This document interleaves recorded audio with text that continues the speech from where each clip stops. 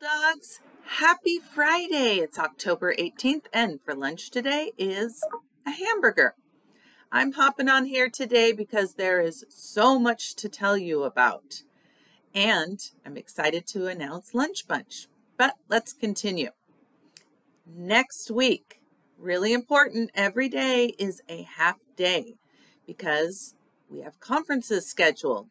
So make sure your families at home have their conference scheduled. If not, contact your teacher.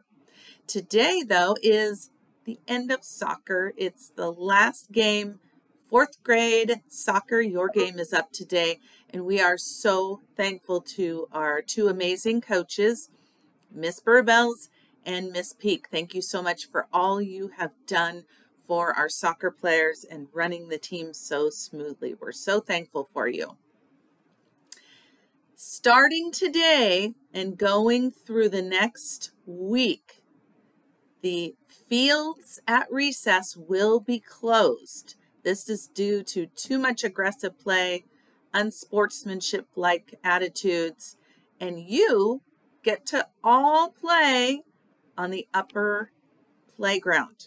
So that means the big toy bark area will be open, the basketball courts, and the blacktop. Learn how to play a different game like 4 square or 2 square. We will have the jump ropes. We'll have chalk when it's not raining.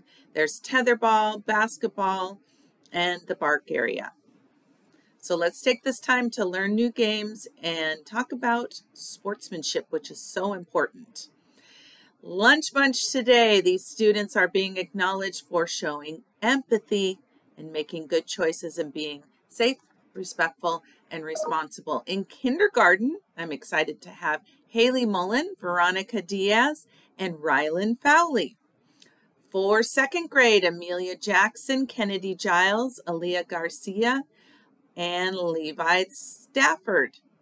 My 3rd graders who will be joining me for lunch are Charlotte Beltran, Penelope Paulson, Starla Goff, and Chriselle Witz. And my 4th graders are Maria Francisco Coley and Lily Williams. I look forward to that, and thank you for making good choices. Please say the Bulldog Pledge and Pledge of Allegiance in your classroom. Have a great Friday.